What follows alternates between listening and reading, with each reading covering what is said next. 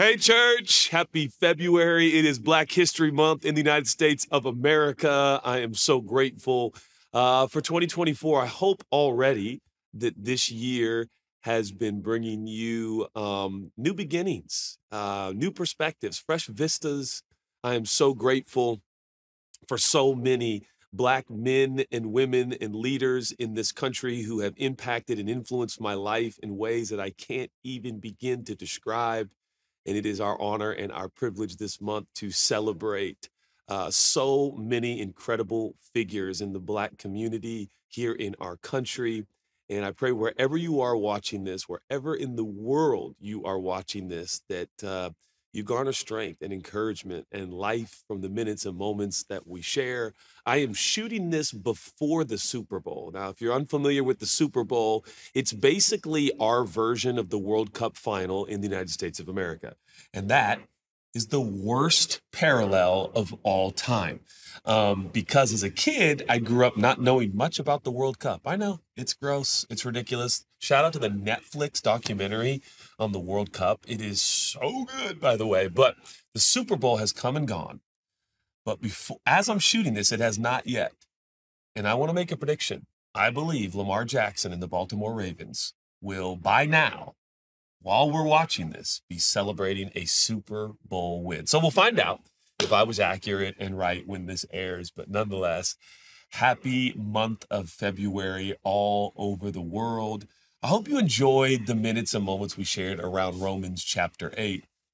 I am continually encouraged by the book of Romans. I think the Roman Christians, for me, those following the way of Jesus in ancient Rome, speak so much to me. You may not know this, but ancient Rome was probably only 10 square miles, and there was nearly 1 million people living in 10 square miles in ancient time. Think about that. It was the concentration of New York City, so to speak. It was the cultural epicenter of the world. And so often when I read Paul's words to Roman Jesus followers, I find so much harbor and haven and life and energy and strength in these words. And I hope that we will do that again in the month of February. We're now kind of going back in the text. We've spent time in Romans 8 for 4 weeks. I'd like us to rewind and go back to Romans 5. I must admit before we jump in, Romans 5 has become one of the hallmark portions and passages of Scripture in my entire life. It has changed me. One of the ways to know what Romans 5 is all about, 5 is the number of grace in Scripture, and would you know it, what we now call Romans chapter 5, it wasn't originally chapter 5, it was just the letter to Romans following the way of Jesus, but now we call it chapter 5, and chapter 5 is the great chapter of grace, maybe in all of Scripture.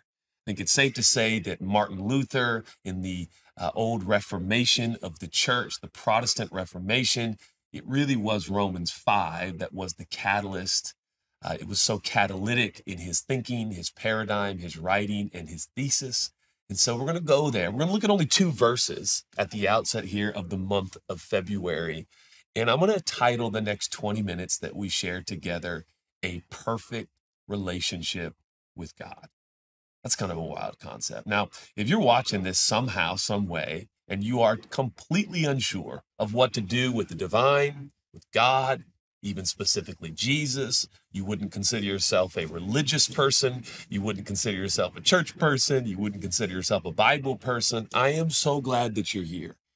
Because I think in these next 20 minutes, it'll give you an opportunity to consider who we are at Churchome, what we believe, what we're about. And I want to introduce this thought to you, that you, whoever you are watching this, wherever you are watching this, can actually have a perfect relationship with God. Now that brings me to my marriage, which is not a perfect relationship, but oh, I wish it was. But of course, Chelsea makes it not perfect. And I've been working on her. I've been challenging her, confronting. I'm just kidding. No, I am the one in our almost 25-year marriage that continually makes it broken, plagued, and flawed. But what if I told you, with the person you love the most, that you could have a perfect relationship? Wouldn't you be interested? Wouldn't you be enticed? Wouldn't you be allured? Wouldn't you be like, whoa, whoa, whoa, whoa, tell me more? Now let's take it a step further. What if I told you in the outset of this presentation, in this speech, that you, whoever you are, whatever you believe, that you have access to a perfect relationship with God? Now, when I say that, I don't mean that you will be perfect, but that your connection with God will be complete, whole, flawless, and unbroken and unending. What if you could have a perfect relationship with God? Much has been made over the thousands of years that people have been worshiping Jesus. Much has been made about our relationship with him. Oftentimes in moments like these, preachers and talkers and thinkers like me tell you things of that you're to do, assignments, homework, if you will, things that you got to accomplish to improve, increase, enhance your relationship with God. What if I told you Jesus already did it?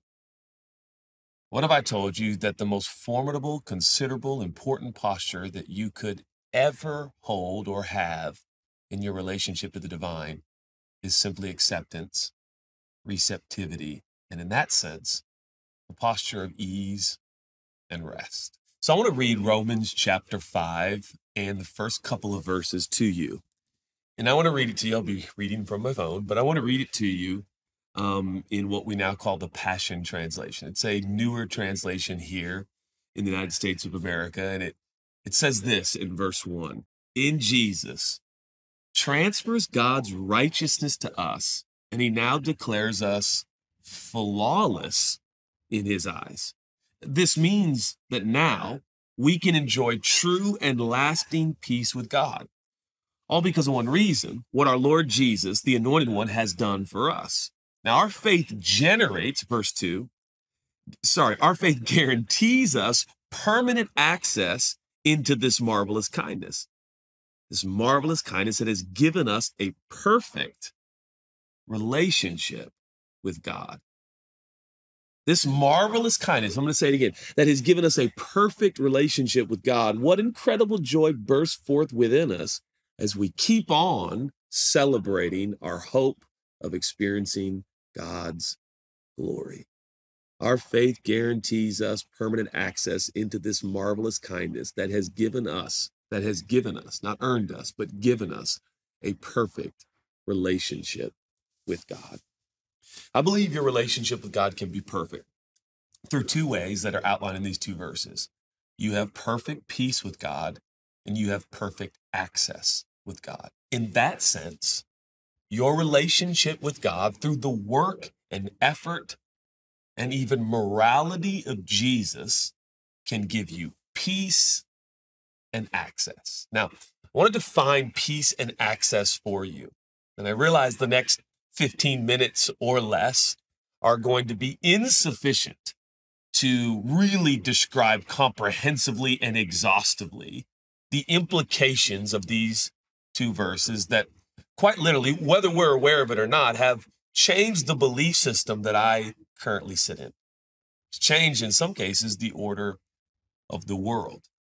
I have perfect peace and I have perfect access with God, no matter what my performance is. And I'm going to say that again because we need to soak in that just for a moment, just saturate in this thought. You have a perfect relationship with God. What do I mean? You have perfect peace and perfect access to the creator of heaven and earth, no matter what your performance is. In other words, his performance has gifted you and me perfect peace and perfect access perpetually. How wild is that? Now, so much of the fodder in culture today and on the World Wide Web seems to insinuate, indicate, and even sometimes very clearly declare that unless you are morally transcendent or morally elevated, unless you hold doors open and tip really big and use nice words and are gracious and kind and always congenial and always comforting and empathetic, that in fact you can't be okay with the divine, and you must not be a good person, and only good people do good things and bad people do bad things, as if the world was that black and white, as if in fact that was the end all be all. But the mystery of God is revealed to us in Romans chapter 5, that through what God in physical, visible form did in the person of Jesus on the cross for some 6 hours as he hung there, suffocating in his own blood and dead and buried in a rich man's tomb, resurrected on the third day to declare, in fact, that he has victory over death itself because he is God, he is the divine, that work of sacrifice. The Bible uses this big word propitiation, which is to say there is a taking of our place for all the selfish, self-serving, manipulative, sinful, evil, maniacal things you and I have both done. Jesus took our punishment, took our place, and now has afforded us, given us opportunity to simply accept a perfect, unbroken, unending, eternal relationship with God. Now, if you asked me, Judah, what are you really about? What is this Churchome thing really about? Is this about tech? Is this about offerings and tithes? Is this about power and renown? No, it's not.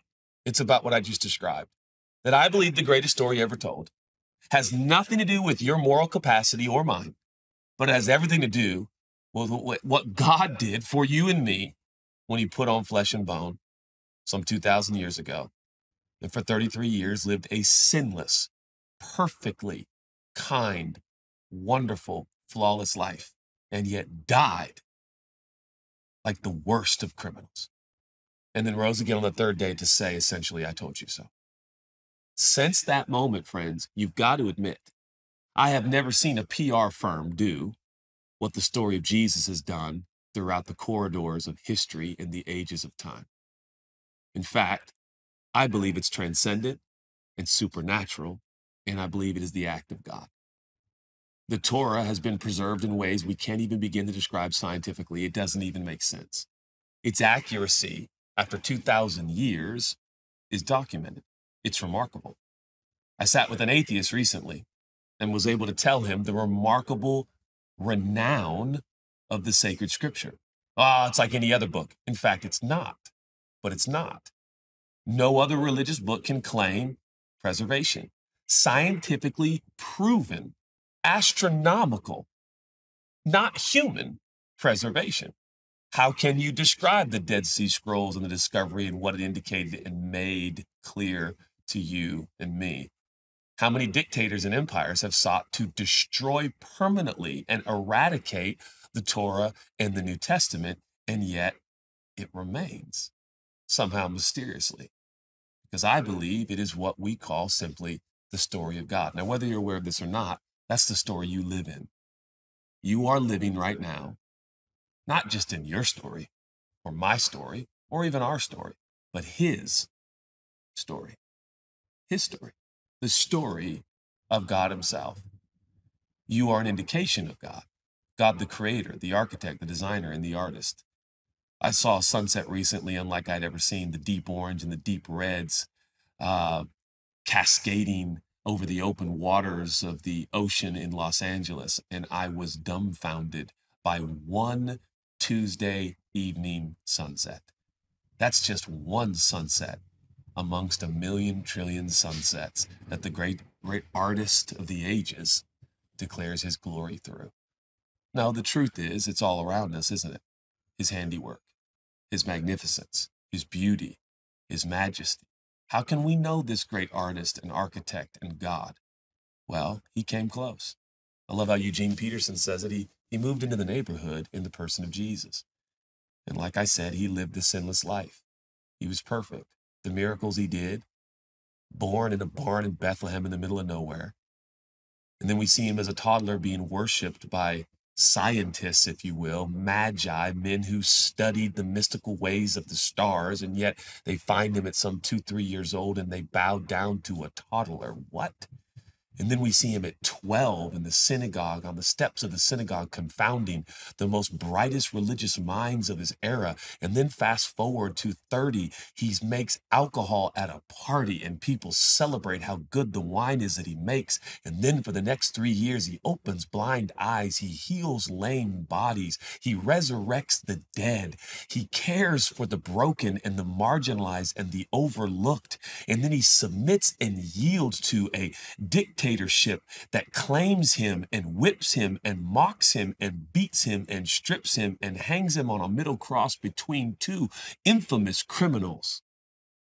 And while he hangs there for 6 hours, he only has words that can move you to your core, such as, Father, forgive them. They don't know what they're doing.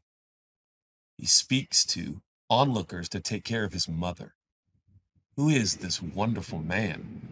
And then, just like he promised years before, he rises again on the third day, buried in Joseph, the rich man's tomb, appearing to more than 1,000 people and levitates into the clouds and promises he will come again. What is Churchome about? That. Just that. That some 2,000 years later, that story gives my body chills and rocks the planet as we know it. Who is this Jesus?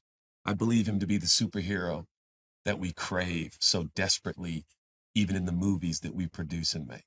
Where did we come up with this concept of saving, delivering? Because it's baked into our system, because we know we need it, and the Savior has already come. So at Churchome, we seek to propagate and popularize the story more and more and more. And the story only gets the story only gets gooder the more I sink into it. It is richer and thicker and more beautiful than I could have ever comprehended. Well, let's read this verse again. Our faith in Jesus transfers God's righteousness to us. And he now declares us flawless in his eyes. This means we can now enjoy true and lasting peace with God, all because of what our Lord Jesus, the Anointed One, has done for us. We now enjoy true and lasting peace. True and lasting peace. The true and lasting peace spoken of is a Greek word called irene, and I'm sure I'm mispronouncing that, but it means to be joined. In the construction community, which I'm not a part of, I wish I was, I wish I could, the carpentry industry, it's called a dovetail joint. In fact, I think I'm correct in saying this, the dovetail joint is the strongest joint in construction. It is literally, if you will, it's this. And the picture of peace in the Greek literally means we have been joined, a dovetail joint. Of course, the imagery speaks of a dove. Now, that's an interesting thought, isn't it? Because in Scripture, dove plays a remarkable role. Do you remember in the ship that Noah built, the ark, before rain had ever hit the planet? Rain comes so hard and strong, a flood hits the world. Whether or not you believe this is metaphor or not, it still paints a beautiful portrait. The dove, when the flood ceases, brings an olive branch back to Noah. A dove that I'm assured was in the ark and on the ark, and he releases the dove. The dove comes back with an olive branch as if to say, there is now peace on earth. Jesus is baptized, if you remember, fast forward thousands of years, he's baptized in the Jordan River, and when he comes out of the water, a dove comes out of nowhere, heaven, and lights upon him. Well, what is the dove? The dove is a portrait of the Spirit. We are joined to God in spirit. We are joined to God through his spirit form. He comes and he makes his home in us. Even right now, while you're watching this program, you might feel warm. You might feel vibes. You might feel like, wow, something about these words matter to me. That's the spirit form of God meeting you through the miracle of technology in your bedroom, in your workplace, in your lunchroom, on the run you're on the walk you're on, and the park bench you sit at. That's the spirit form of God. And the same dove that came to Noah and the same dove that came to Jesus is the dove that comes to you. And what's the message of the dove? Peace on earth. Peace on earth. Well, Judah, I don't see peace on earth. What is this peace you speak of? In fact, while we are recording this, one of the most horrific wars we have ever witnessed continues to go on, and there is loss of life. Whatever your opinions might be of war, is there any amongst us who desires for human life to be taken? I don't think so. So where's this peace you speak of? Well, this peace is a joining with the spirit and soul of man to God. And it's a perfect peace. It's an unbroken communion and connection. One of the things, and this is why the scripture says we literally, this means we can enjoy true and lasting peace or true and lasting jointness with God, that we are like this with God. Now, this is fascinating. We now have a union with God that cannot be broken. And in that, the scripture reveals, Paul speaks openly to ancient Jesus followers in Rome. He says, you're living in 10 square miles with more than 1 million people. Can you imagine the calamity? Can you imagine the pain? Can you imagine the crime? Can you imagine the challenges and difficulties of 1 million people living in 10 square miles in antiquity? And he says, listen, in the midst of the chaos and the turmoil, you are joined to God through the work of Jesus and the morals of Jesus and the death of Jesus and the resurrection of Jesus. And so that union with God can give you peace in the midst of the storm, calm in the midst of the storm. That's a perfect relationship with God. This, with you and God, cannot be pulled apart.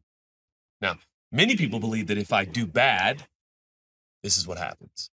But that's not scripture. That's not what Paul says. Paul's saying to ancient Christians and now to modern ones, hey, this cannot be broken. Just like in the construction company. In fact, I read an article this morning that says, actually, when it comes to a dovetail joint, oftentimes you don't need glue. The dovetail joint itself holds itself because of its nature. And that's the portrait we have of being joined. That's the peace we have, that this cannot be pulled apart. I know we mean well, but we say things like, I want to grow closer to God in 2024. You can't get any closer than this. You are joined to God. You have peace with God. I have so much more to say there, and we'll talk more about that. But let me read verse 2, and then we will conclude. It says, our faith guarantees us permanent access into this marvelous kindness that has given us a perfect relationship with God. What incredible joy bursts forth within us when we keep on celebrating our hope of experiencing God's glory. This idea of access, says in verse 2, this guarantees us permanent access.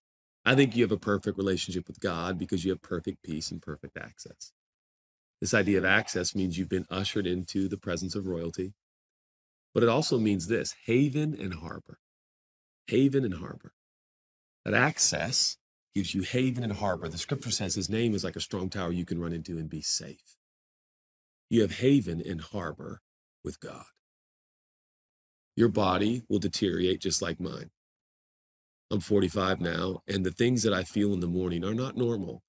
Shout out to Epsom salt bath, which I do nearly every morning because of the aches and pains that I've experienced, even from playing basketball as a high school student in this country. And I'm thinking, man, my bones and body and joints and ligaments are not as young as they used to be. Listen, we're all going to age, and age will happen, and we all need reading glasses and things of the such. But this idea of access to God, connection to God, relationship to God only grows more and more fresh and young with the passing days. It doesn't age. It grows truer and stronger and eternal. This life is not the end. It's only the beginning of what will be eternal life. You have haven and harbor with God. I don't know if you know the story, and I'm going to say this very quickly, so bear with me, but there's a story of Jonah and the whale. And the story goes that Jonah is called to be a prophet to a city called Nineveh, and he doesn't want to go, so he hops on a ship going the other direction. and a huge storm breaks out on the open sea. And guess what happens? The captain of the ship believes that everyone's going to die. Jonah knows what's happening. The elements themselves are raging against his disobedience and his misdirection. And he says to the captain of the ship, "Throw me overboard and the storm will cease." Sure enough, they throw Jonah overboard. Now, he doesn't die. He ends up being swallowed by a whale and spit out on the shores of Nineveh. But it's all a picture of Jesus. Your life is like that ship in a storm. Instead of you having to jump into the waters and into the belly of a whale to calm the storm, Jesus does it for you. He jumps into the stormy waters. Imagine it with me. And what you are left with is calm. And like that belly of a whale, Jesus was buried in a tomb. Just like that whale spit out Jonah on the shores of Nineveh, so Jesus rose again. That's the picture. Jesus dove in to the calamity, chaos, and judgment that was for you because of your disobedience and mine. And he calmed the storm. And now we have haven. Now we have harbor. And lastly, I end with this. What incredible joy bursts forth within us, verse 2 says, as we keep on celebrating our hope of experiencing God's glory. This is my takeaway for you today as we conclude. This is my assignment to you, or homework, as much as I hate the term homework and assignment. Will you keep on celebrating the position we have been given because of Jesus? One of the meanings here of access is a military term that says hold your position. Hold your position. It's funny because the Bible speaks of fighting the good fight of faith. The fight that we fight is to stay in that posture of receptivity, that you are perfect and flawless before God. See, because what's going to happen, you turn this message off and you might do something mean. You might do something that's contrary to who you want to be and who you really are and who you say you are. Moral breakdown, inconsistency, sin, error, wrong, selfishness, manipulation. The other day I was like, I think I'm manipulating my dog. What kind of guy manipulates his own little dog? His puppy, right? It's like, I think I'm being manipulated with my puppy. Like, what do you do when you realize, like, oh my word, I'm lying, I'm cheating, I'm stealing, I'm lustful, I'm arrogant, I'm prideful. God, what do I do? Guess what we've got to do? We've got to continue on celebrating the position we have, not because of what we've done, but because of what he has done. The truth is, my perfect relationship with God was never predicated upon my performance. It was always and forever predicated upon Jesus' performance. And his performance is finished. That's why he said on the cross, it is finished. Whole, complete, done, solved, perfect, flawless, righteous. You have that standing with God. Now, whatever is in front of you for the rest of this day, whether you're watching this at night or in the morning, I pray you sleep soundly. You're watching it in the morning, I pray you walk throughout your day with confidence. Because you, yes, you, by simply accepting, not earning or deserving, but accepting the work of Jesus, you have a perfect relationship with him. Perfect peace, perfect access. So let's celebrate that today. If you get a chance, grab a coffee with a friend, a new friend, a coworker, and tell them what you have because of Jesus. Let's keep on celebrating the position we have been given through Jesus. Let me pray for you. God, I thank you for the opportunity to rehearse again the greatest gift we will ever receive, a relationship with you, unbroken, unending, and eternal. We need haven. We need harbor. We need that dovetail joint. Remind us again that our connection to you is unbroken, unmoved, and it's not going anywhere. Encourage my friends watching this now all over the world. If you're listening to my voice right now and you would like to receive, that's it, receive the gift of Jesus. That is, he did for you and me what we could not do for ourselves. You want to receive that gift? Just say out loud right now, I receive. I receive you, Jesus. I receive you.